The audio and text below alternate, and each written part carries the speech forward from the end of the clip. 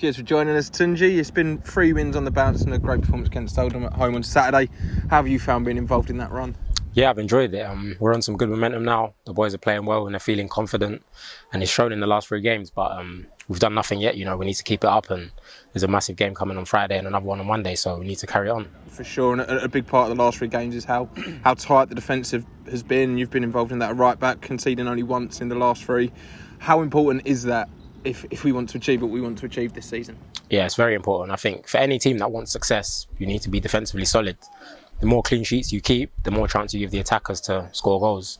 So I feel like we've done that well and given the strikers a good base to play off, but we need to keep doing it, like I said. And it feels as though you're starting to find that familiarity with your defensive partners, with Turley and Happy at the back, putting a run of games together. How are you finding that? Yeah, enjoying it as well. Tulls and Haps, you know, they played a lot of games at this level, so I'm just soaking up the experience from both of them, and they talk to me throughout the game and make it easier, and we just feel, like we're feeling solid now, and good unit. And looking a bit further up the pitch, your old friend Kempe has been getting himself involved in the goals and assists. How good is it to see him getting on the score sheet? Oh yeah, I'm buzzing for him. I know the ability he's got, and I knew that when he signed here, you just need like maybe a short while just to get used to it. But once he gets in his stride, you know, he'll show what he can do. You know, he's a sharp player, gets goals and assists, and he's showing that now.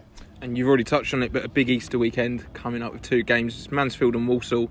I guess that maximum points is the target for you and the boys. Exactly, yeah. The more wins we can get, the more chance we have to push into the playoffs. You know, we've been thinking about that, you know, throughout the season, and now we're close, but we need to keep good momentum in order to get into the playoffs. Yeah. And finally, just looking back, we're obviously getting towards kind of the crunch time of the season. But how have you personally enjoyed kind of your first full season in men's football? Massively. I've learned so much. You know, you can play 23s all you like, but when you come out into men's football, that's when you really learn the game. And I feel like I've done myself a good justice. You know, I've picked up things from training, from games, just from talking to the boys, and I've got 25 appearances now in the league, which is more than I expected to get. So hopefully I can just use this as a platform to keep going in my career.